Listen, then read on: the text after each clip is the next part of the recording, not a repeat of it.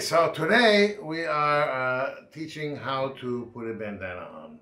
This is extremely complicated, and I'm revealing some very deep secrets here only for you.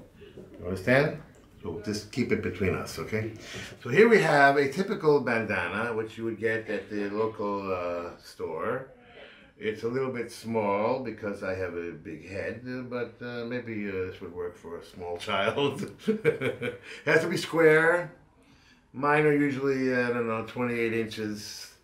I don't know what that is in centimeters. But so it's very simple. You ready? Square, right? Now look down here. See, you go like this. All you do is put it like that, right? Fold it like halfway, and that's really it. And you put it on your head. It's gonna be too small.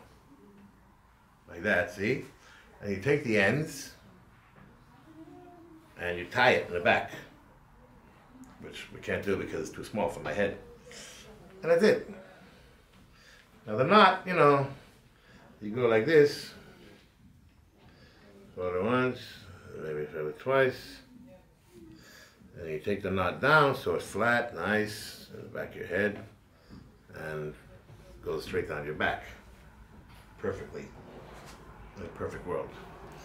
You got it? Okay, now you try it at home. I'll watch. Star FM, Maximum Rock.